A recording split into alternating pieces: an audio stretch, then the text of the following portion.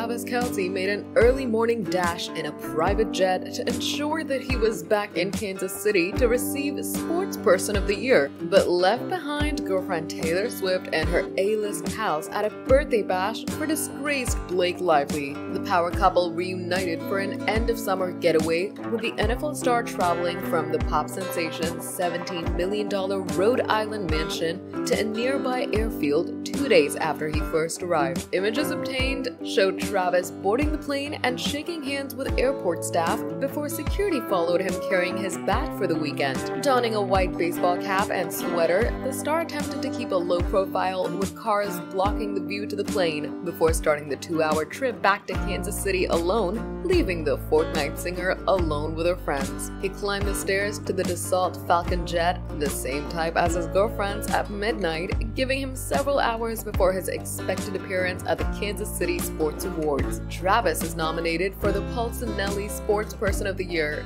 but could end up accepting the accolade alone despite Swift's 2-month break from touring. The tight end seems to be taking advice from his jet-setting superstar girlfriend with the early morning flight, with Taylor famously telling him after they won their second Super Bowl in Las Vegas that jet lag is a choice.